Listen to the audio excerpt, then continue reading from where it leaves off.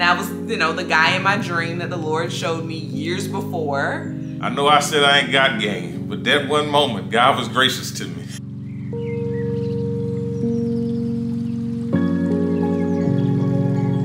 Hi everybody, welcome back to my channel. My name is Kimberly Louise and I make faith, homemaking, and lifestyle content here on YouTube. Today's video is going to be all about how God wrote our love story, and of course I have my special guest here. Hello everyone, I am Jotham, husband of this wonderful lady right here. So if you want to see how God wrote our love story, then just keep on watching.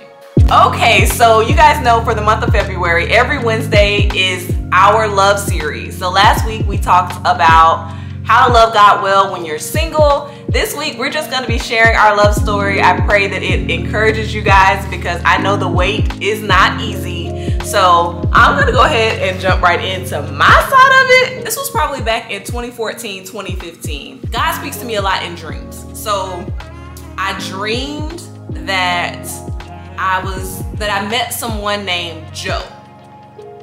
And it was weird because I was like, I don't really know anyone named Joe at the time. But at the time, you guys should know this, I volunteered a lot. I was volunteering at events. I was volunteering at church. I was volunteering at the homeless shelter. I was volunteering everywhere. And so when I was doing that, I would meet all kinds of people. And so there was a particular guy that they put me at his table to sell his merch one time, and his name was Joe. So I was like, oh, well, I guess this must be the guy that God was saying that I was supposed to be with. This guy that I'm supposed to be with or whatever. And so in my mind, I'm like, okay, he showed me this in a dream. Okay, God, you know, this man need to make a move. He don't make no moves. So after that, I'm like, okay, Lord, you got to do something. You got to show me something. Like, I'm not really dating right now. I'm not really interested in dating. And I think maybe like, I want to say a few months later, he showed me this dream. It was in this dream where I was in this empty house and a man was there helping me move. And so I'm like, first of all, I'm not moving out of my house. Second of all, who is this man?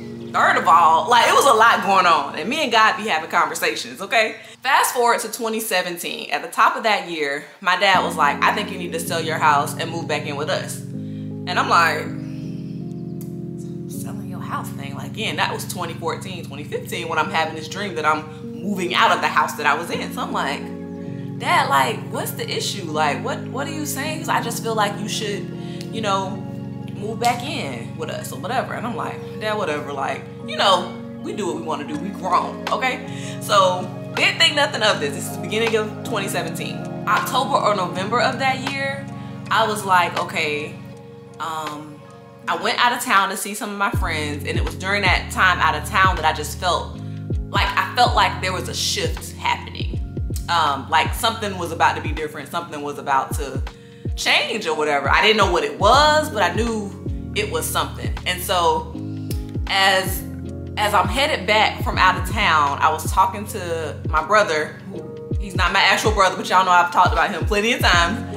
I was talking to him and his wife, and I was just like, man, bro, I don't know what's about to happen, but I feel like, I don't know what it is. I don't know if it's a man. I don't know what's going on. So after that conversation, I came back. In December, I talked to my realtor because she had ended up calling me and was like, hey, Kim, the market is good. Like, I think it's a good time to sell if you were thinking about it. It's just something she always does with her buyers or whatever.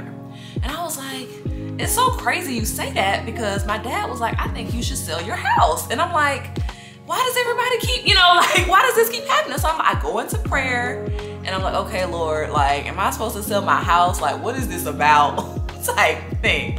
So she was like, well, just pray about it. Here's, you know, what you could get on the house and all of this stuff. And it was just it was a really great market. Not like today's market.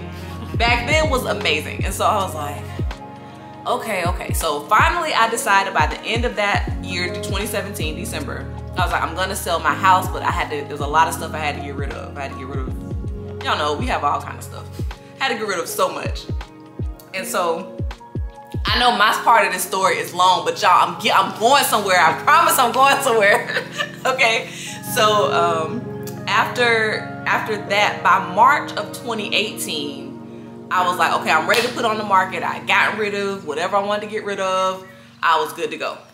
So by March of 2018, I had gone back out of town to see my friends. And that weekend, my realtor texted me and she was like, hey, she was like, I think we got a good offer. I think we should go with this one. Let me send it to you. So she sends it to me. I'm like, okay, looks good. Everything looks good. Let's see if it goes through. So the people ended up wanting to buy the house. My house was sold basically in 2 days. Like, it was on the market Friday. It was sold by maybe Sunday. So that was a God thing too, because it just happened very, very quickly. And so, but with that, I then had 30 days to move out. Okay. So at that point, I was still trying to decide, did I want to move back in with my parents? Did I want to get like a, you know, a nice apartment? Like, what did I want to do? I didn't know. And so I ended up deciding to move in with my parents. If you ever sold a house, then you know, like, they might find something wrong. You got to get something fixed. I ended up having to get a whole new garage. I had to get the dishwasher fixed. There was something wrong with the window. It was all kind of stuff, y'all. So I was stressed, okay, to say the least. I get a call from my brother probably like the first week of April. And I should say this, and this is crazy. So my pastor at the time, probably that first week of April, was like, are you getting ready to leave me? And at this time, I was like, what are you talking about? Like, I just got here. I'm not going anywhere. Like, I was so confused. He was like, I don't know, something is different. And I was like, okay, I need you to, you know, calm down a bit. It's not that serious. I don't know what you got going on. So then I talked to my brother and he was like, hey, I just really feel like you need to meet this guy. And I'm like, why? You felt like I needed to meet another guy and he never called or whatever.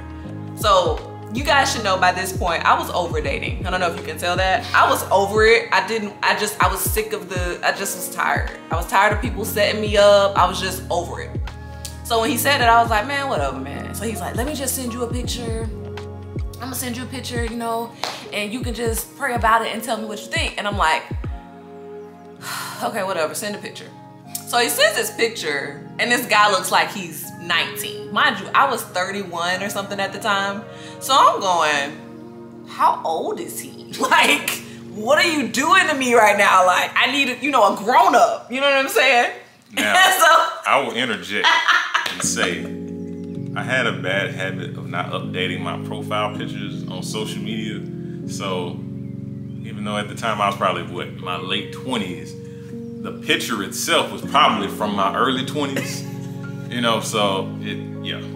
Well, anyway, so that's the picture I saw. And at the time I was like, again, I was over dating. I had a lot going on. I'm moving. I wasn't about it. So I remember telling my brother, I was like, man, I'm probably not gonna go. Y'all have a great game night, you know, whatever. He was like, man, I'm telling you, like, I'm for real. Like, I feel like he would not let up.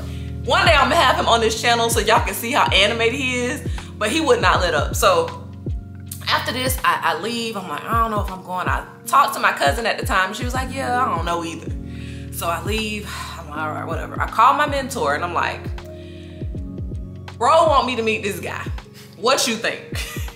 Okay, she's like, well, if he feels this strongly about it, maybe you should pray about it and consider it. And I'm like, I'm sick of people trying to hook me up. Like, I'm very like stubborn when it comes to stuff like that. I'm sick of it. No. She was like, I'm just telling you to pray about it. So I go home that week, because it's probably the beginning of April. The game night was the end of that week. That same week, I had people coming to the house. It was a lot going on. So I was like, okay. Ended up meeting up with my mentor again. And then she was like, are you gonna go? And I was like, I think I'm gonna go.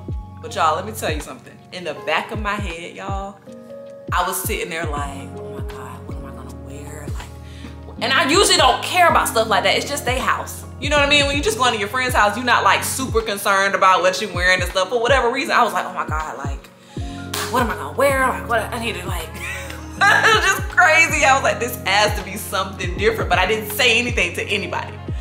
So I go to the game night and I get there early. And then I'll let you kind of interject here. And you can tell like your part, like before and up until then. All right. So I guess in terms of my singleness leading up to our encounter at said game night.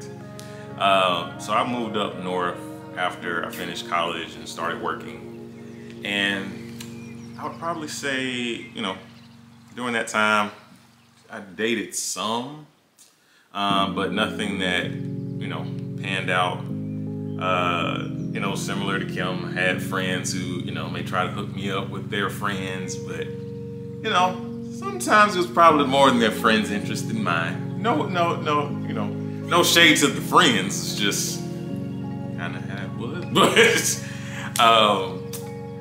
But yeah, and, you know, got really involved in church when I met my pastor up there, or my previous pastor up there. And I would say it was around 2016, I would say. And this is just background to help like connect the dots. So around 2016, the church I was a part of, well, actually that was probably like 2015. The church I was like really involved with ended up shutting down. And so, you know, found another church, you know, kept it rolling. And around 2016, I got sick, but, you know, after doing what I need to do, you know, I was able to get medication, kept it moving. And then my pastor at the church that shut down, they had moved down south. We're like, hey, Joe, you know, we're looking to do this again, and, you know, I want you to like pray about, you know, potentially being a part of it. So I was like, okay, cool. And around that same time, the job I was at, they announced like, hey, we're gonna be doing some layoffs and, you know, kind of doing the whole like severance package opt-in option. So I was like, all right, Lord, I think this might be you. So I'm gonna put my name in that hat, and if I get picked, we going back to the South. Mind you, I had been praying for a couple of years about that because I'm originally from the South. So I was kind of longing to get back because, you know, me and the snow, you know, it's not what they portray in the movies. But so I ended up, you know, getting that and moved down here in November of 2017. And one of the first things on the docket when I came down here was like, all right, I need to establish care with a doctor so I can keep, you know, getting my medicine because I, you know, got sick, all that type of stuff. And, you know, pastor, he suggested a hospital. And so I was like, okay, cool. Went there. At the time, he also like gave me a book that he wanted me to read. So I just took that along with me. And while I'm getting registered, the guy that was like, you know, taking in my information, getting my accounts and all that set up, you know, just for that initial check-in, he kind of sees my book and he was like, what's that you're reading? And I can't remember the name of the book right now, but it was something about Jesus. So, of course it's about Jesus, babe. But, a comic book or something, but no, I get what you're saying. But yeah, and so we kind of, you know, struck up a small little conversation, and I kind of told him, it's just how, you know, I had just moved down here, everything that was going on. And he was like, wait a minute, who's the name of this pastor? And I tell him, he was like, bro, I know him. I was like, what? And so come to find out, they're like, oh, you know, my pastor had also been talking to him about this church. And so next thing we know, okay, we find ourselves like in similar meetings and all this type of stuff. So we hit it off and connect. Fast forward the clock a little bit, we get really cool. And I guess for the sake of reference, who Kim calls her brother, I'm gonna call the professor. And so the professor. What's up, bro? And so the professor, you know, after we, you know, been hanging out, talking about the church, figuring stuff out, he tells me, hey, I got a friend. And so he shows me a picture. I was like, oh, she cute. And then, you know, do a very minimal amount of Facebook stalking, very minimal. You know, just see what she about, you know, just make sure she was more than just, you know, she was down with the Lord and more than just a hashtag. So okay. I was like, oh yeah, she seems really nice, and, you know. And then he also tells me about this game night, and it was a game night, but it was also like an opportunity to like let, you know, some friends and family know about, you know, this church. So yeah, I arrived at the game night. and you know, go around hugging, greeting everybody, and I see Kim, and I'm like, oh, I don't know if it was nerves or what. I just shake her hand after I hugged everybody else, and I don't know if I just didn't want to come on too strong or something with a hug. I don't know, but that's what happened. And so, you know, awkward moment number one. And throughout the rest of the night, you know, we have food, and y'all, like, I don't have game. Like, I'm not the ladies' man. I don't always know what to say. Like, Yes, you do, babe. No, I don't. You be no. Baby, that was a real sweet lie. But I don't. So, you know, so it's like, I'd be going to get food the same time Kim was, and I'd be like, oh, you know, can I grab this for you? Can I pour you a drink? Whatever, because I mean, I guess like service is my love language in a sense. Like how I give love, you know, it's just like, hey, what can I do for you? Because clearly I ain't got game, so I don't have the words. So, and every time I like tried to offer some type of help or a little act of service, Kim be like, oh, I'm fine, thank you. Just as nice and sweet. Y'all have to understand, like, I trusted nobody, if I'm honest. But I'm also the kind of person that if you're around and you see me doing things and you see something else that needs to be done, then just do it. Don't ask me. No, I'm fine. Like, and I'm the type of person that don't want to assume nothing, lest it seem like I'm trying to tread upon your independence. So therefore, I was being cautious. So and at the same time, nerves.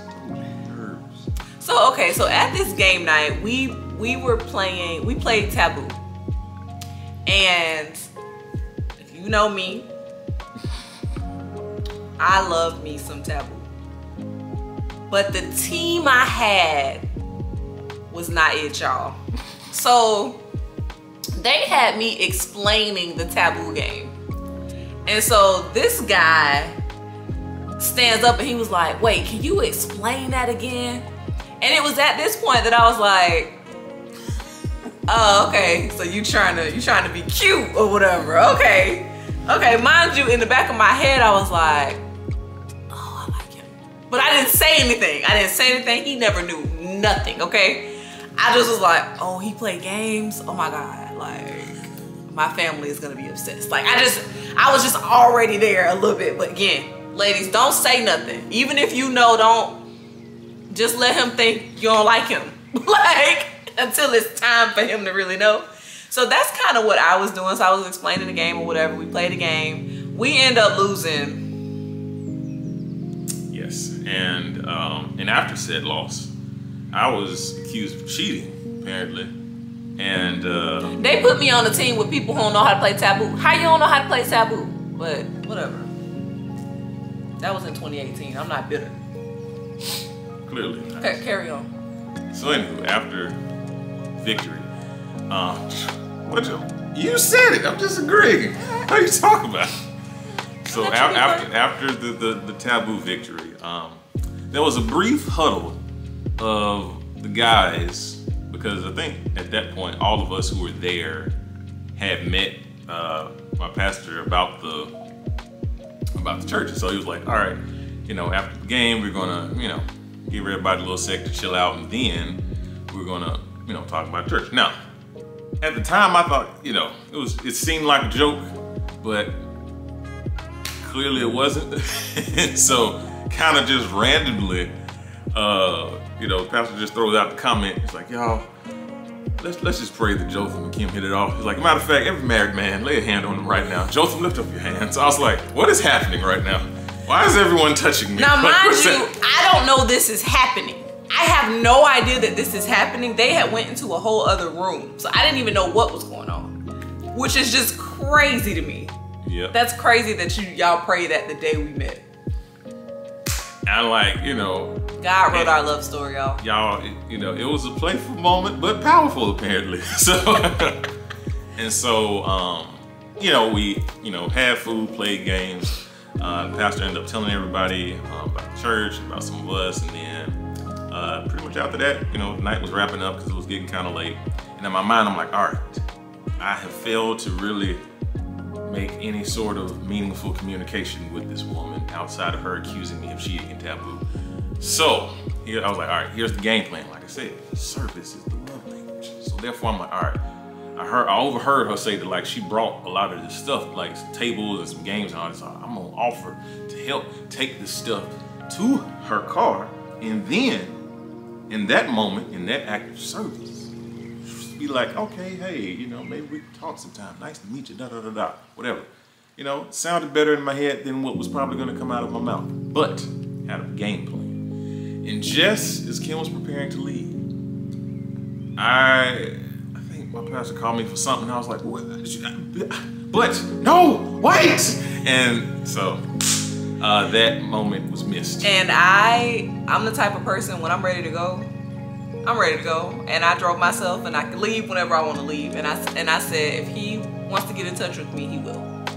I was unbothered by it. I wasn't concerned about it. I went home, went to sleep, got up, went to church the next day like nothing happened. And I went home, felt like I just bombed, and she had zero interest in me whatsoever. Matter of fact, the professor called me and was like, hey bro, so like, you know, how was it? You know, how was you? I was like, I don't think she's interested in me at all. She seems very nice, but I just don't think she has a care in the world about me. He's like, you sure? I'm like, yeah, I think so. I mean, so Kim and then he called me. He was like, what did you think? And I said, he seems like a decent human being. This is exactly what I said. He was like, what does that mean? I'm like, I mean, he seems like, you know, a nice person. Again, I already knew this was the dude, if that makes any sense. Like, I already knew.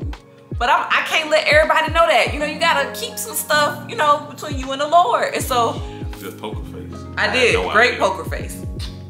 Great poker face. And so I told him, I said, he's a decent human being. I'm like, I wouldn't mind talking to him. He seems like he's nice. Like, I saw him, you know, kind of like playing with the kids and making sure they were okay. And I kind of saw a lot of his heart, like, through some of the things that he was doing. And then eventually when he ended up getting up, helping take out the trash and stuff, I was like, okay, you know, he can take a hint. Like, I'm not gonna tell you what to do. Like, if you see something that needs to be done, then do it. I said, okay, that's a good, you know, character trait or whatever. So during this time, I'm very observant.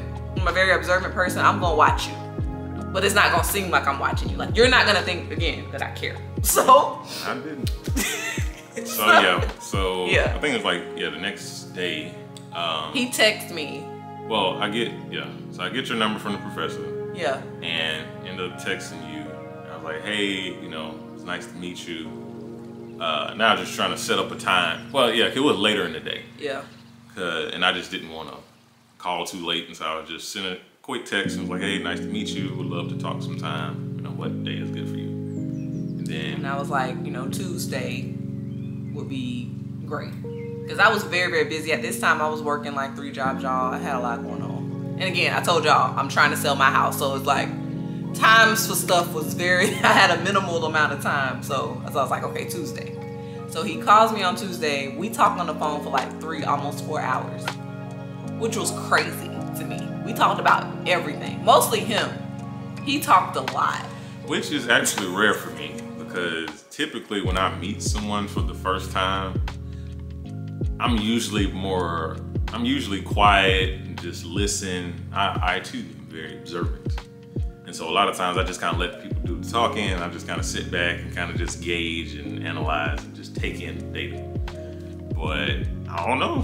That's why I tell you, like, when sometimes you like we're meeting people, you're like, man, you know, Jotham's really quiet. I was just like, I normally am until I warm up to you. Then I'm talking a lot. But yeah, just for you, I just couldn't shut up. You could not shut up. But mind you, again, I'm very busy. I was doing laundry.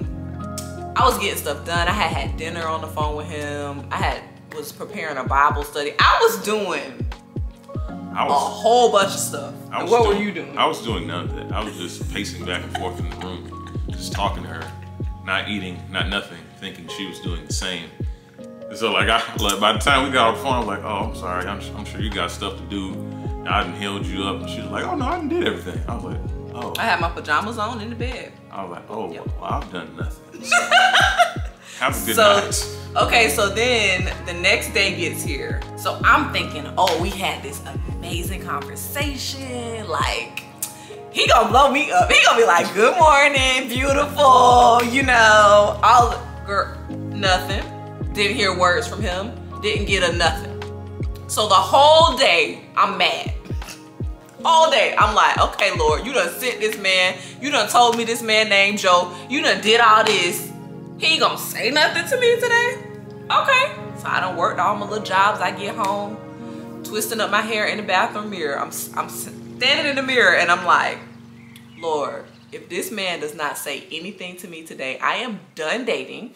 I am not dating anymore. I am gonna just be a nun or something. I don't know. Like, I'm done with it. Like, I was over it at that point. Like, y'all don't even understand. As I'm talking to God, I get a text from this guy.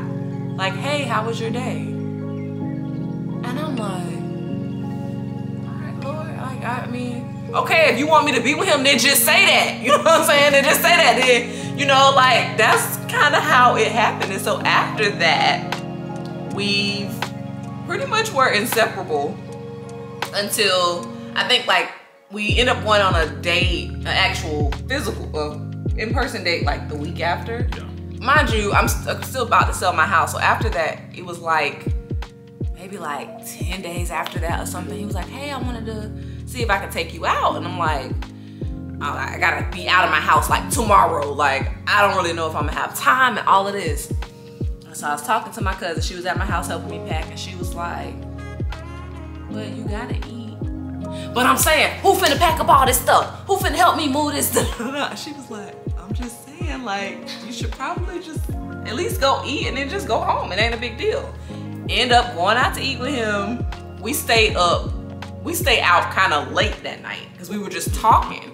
I'm getting messages from my phone like, are you okay? When are you going home? Where are y'all at? Like, people concerned and worried and all of this stuff. And so, yes, I'm very loved, okay? They do not play about me at all. So, ended up staying out and we were just talking about everything. And I don't know, I just started to like see God through this man. I was like, whew, okay. Okay, all right, God, all right. You know, you be doing your thing. So the next day, he had actually asked me if he could help me move. And I was like, oh no. I was like, I don't need help. I'm good. I'm gonna have people come get the furniture. So it's really not even gonna be that big of a stuff. I'm not even gonna have furniture really to move. It'll just be boxes or whatever. I think I can do that. Cause I'm Miss Independent, okay? I can handle my own life. Y'all. He had to deal with a lot with me.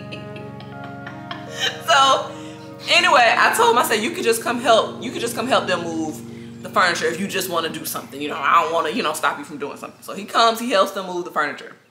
And at the time, my dad was sick. My dad has always helped me move. Every move I've had, my dad has helped me move. In this particular one, he wasn't able to. The day I moved, my mom was there. My mom was there, my dad was there. My pastor came. I think that was it. That actually came over there. And so my mom saw him. And when he walked out, she said, yep. And I'm like, what are you talking about? What are you talking about? Yep. Like, what? Like, ma'am. She was like, oh no, no, Kim, like for real. Like, and I'm just sitting here going, my mom is such a good judge of character. And so she has told me before in the past, like, nope, he ain't it. Nope. Like, without even saying anything. And so when she said that, I'm going, okay, lady, you just, child, whatever. We got to get this stuff moved, whatever. So he comes back in after helping the people and he's like, all right, is there anything else you need me to do? I said, nope, you're good, thank you. See you later. This guy. I look around. Mind you, she's like, oh, no, good, I've got it. Still got pretty much a house full of boxes. Furniture's gone, sure, but everything else is still there. She's like, oh no, it's just a little something. I'm like, I can help, mind you, service, love language. And so I'm just like, I said, I'm here to help. But see, I ain't know you like that, bro. Like, nah, like I got it. I don't need nobody thinking, oh, I owed him. Nah, like I can move my own stuff. It's mine. It might take me 2 days. Even though I didn't have 2 days, I literally had that day to get the stuff out. I don't know, it's just the fact that he volunteered to help that was kind of like, and he wouldn't let up. Like, he wouldn't just let me be like, no, go ahead. Like, he didn't leave. It was that moment where I was like, oh. You know, kind of like, Just be a lesson. Pick up a box every once in a while. I was like, okay, like, this dude, like, all right, you know. So he helped me move. And that was, you know, the guy in my dream that the Lord showed me years before.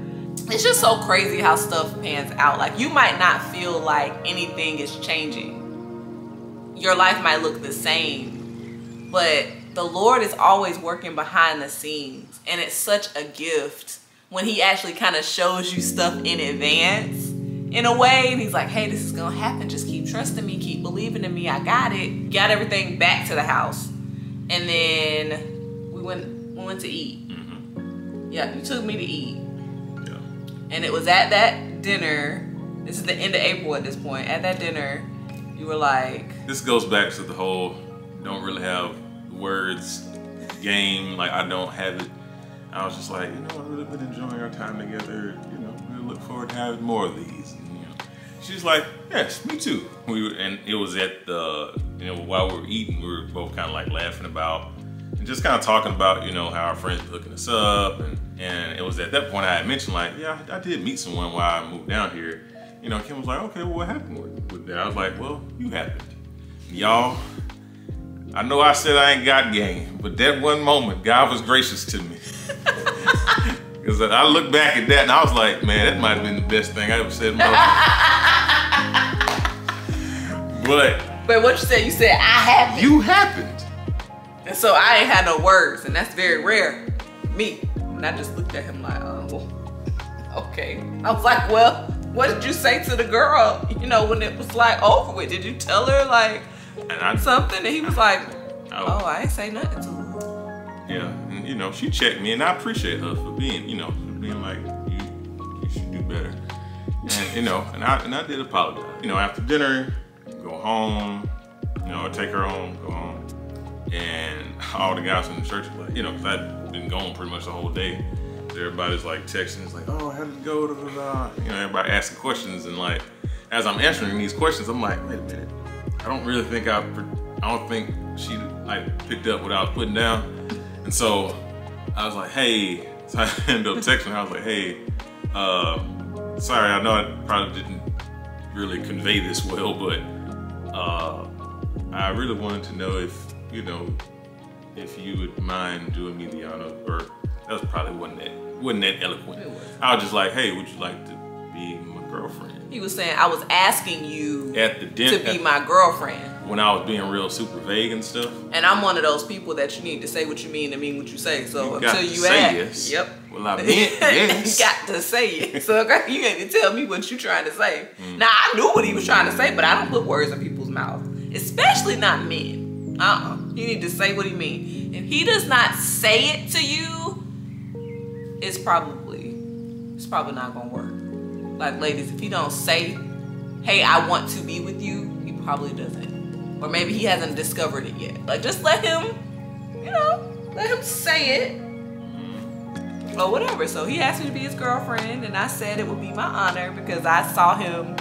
I don't know, I just saw God's heart through him. I did. I really did. Like, I just saw how God was using him. Not just to help me, but it was just like there was something deeper there. And I was like, huh. And then on top of that, after he had left, my dad was like, you have to know this about my dad. He does not, it's not that he doesn't like people. He like everybody. But as far as like saying that he likes a guy when it comes to his girls, nah, he not finna do that. So he was like, I like him. He has some substance to him. And I said, what? Like, mind you, this is day one of them meeting him. This ain't even been a full 24 hours. So I'm going, oh yeah. Okay. I don't even know if I like him like that yet. Like, I liked him, but I didn't know if, you know.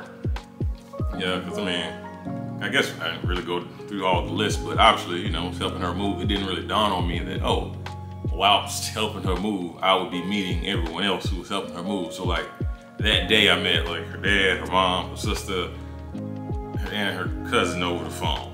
Yep. And a pastor. And so, you know, I didn't expect to kind of run that gambit like that in one day, but you did. I did. And then I survived. So after that, 2 weeks after that, I was taking a trip, and I was driving overnight, and I think even you going on the trip was crazy, but Kim ended up accompanying me on that drive. It was like an 8 to 9 hour drive. Yeah. And, you know, when we get there, we staying in a hotel, and so. That was another thing, y'all. So, in going on this trip, when you're trying to honor God with your life, we were not having sex outside of marriage, neither one of us. And so when it came to like going on a trip, it was me that would usually have to say, okay, I'll just get my own room and whatever. He was like, no, I'm gonna pay for each of our rooms. Like I didn't even have to like say, oh, I'll get my own room. He had already like taken care of that because he knew what it was. Because one of the first things I told you, I think, is that I'm not kissing nobody until I get married. Oh yeah, so like the Yeah. dates, yeah. So after the night when I asked her to be my girlfriend, the next day we talked on the phone, and you know, like Kim was about the business. She's like, so intentions, plans, what are we doing? What's up? Yep. And you know, she was like, so just so you know, not having sex before marriage. I was like, cool, me either, perfect.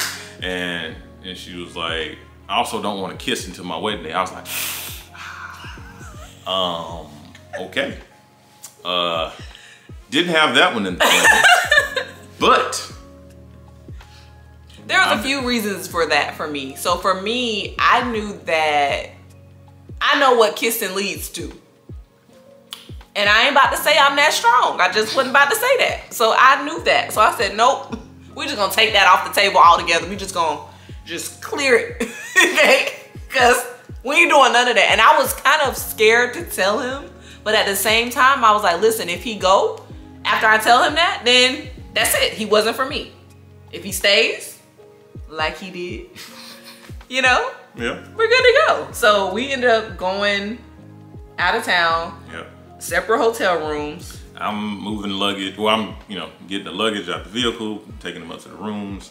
And while I was doing all that, Kim and my mom were meeting. Yes, I was meeting his mom. She was what they say grilling. She wasn't really grilling. She wasn't mean or anything. She was just, want to know who her son talking to, which I understand. Like, and I just was honest with her. I told her, my story and a little bit of my background, and she was like, okay. She's like, how long y'all been dating? I was like, well, at this point, 2 weeks. She was like, oh, okay, that's enough time. And I'm like, okay. Okay. She's like, okay, that's so nice to meet you. And then that was it. I ended up going to my room because at that point we had drove all night. I was exhausted.